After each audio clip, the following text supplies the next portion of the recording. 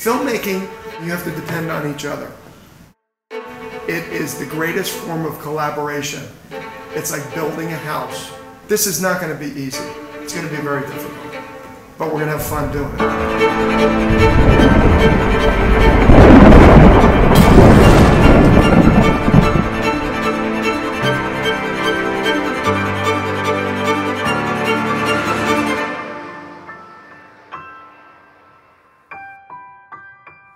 My real name is Endalyn. Well, you're a hell of an archer. Couldn't have done it without you. As far as I'm concerned, you're one of us. The doctor says it can get worse.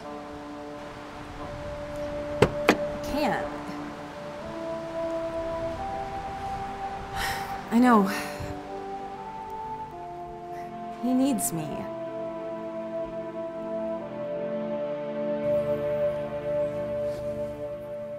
Oh, Mom, please don't cry.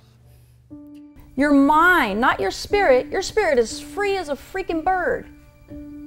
It's your mind that's got your spirit on lockdown. Your mind is going, they said you couldn't do it. Who do you think you are? Don't you think it's too late?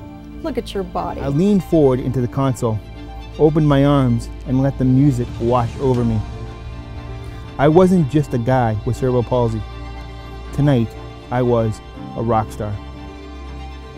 Gold and crimson lights danced in time with every note. It didn't matter that I was disabled. It felt even better than a dream. The type of dream I always have.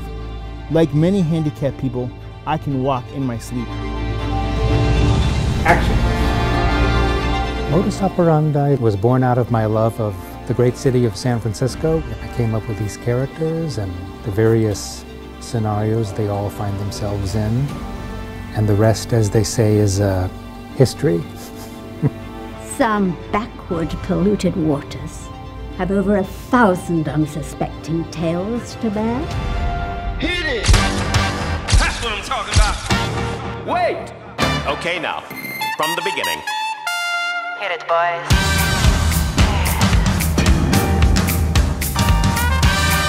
Hi everyone, I'm Joshua James with Team Diversity Media here on the red carpet tonight. Hi, I'm Courtney with Team Diversity Media, and I am here at Taylor's Joint.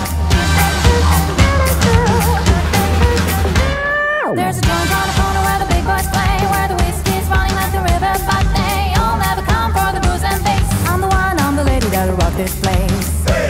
That'll rock this place. That'll rock this place. Rock this place.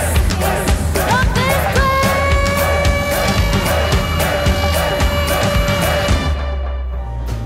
What does jazz music mean to me?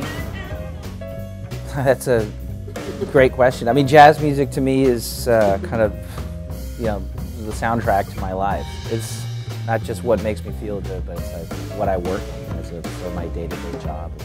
It's working in jazz and in the idea of spreading jazz as far and wide as possible. You know, when you're out on the road of like 8 weeks and then you come home and it's like, there's a little bit of a letdown when you do, because you're going, and then, it's back to reality of having to find a job or, whatever that is. When they go back, it's going to be very different.